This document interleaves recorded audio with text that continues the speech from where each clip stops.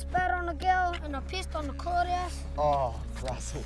If I muck up again bad, I'll get bail and then parole, and if I break parole, I'll go to jail. Yeah, I've been in the fish tank a fair few times. All of us boys have all been in trouble with the law. They'd been pushed to the side by society. They had a tattoo on the forehead that said, "No foot." We scrubbed that tattoo off. We tried everything to get a handle on these kids. I had a mob of feral pups at home. I'm gonna just tip these out on the lawn and see what happens. So how you're feeling your energy in there is what's going straight through that lead into that dog.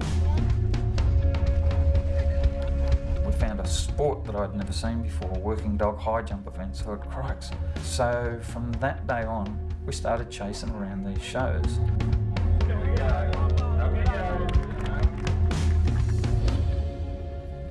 We got into a fight and then burnt a few holes in the wall. How would it be if you kicked a hole in my wall while you were here? I wouldn't do that to you. How come? Because I'd probably get kicked out of Backtrack. I'll tell you a secret. You can't get kicked out of Backtrack.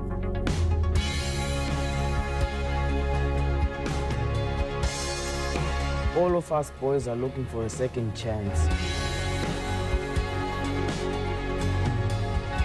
I've got more in me than I knew that I've got in me.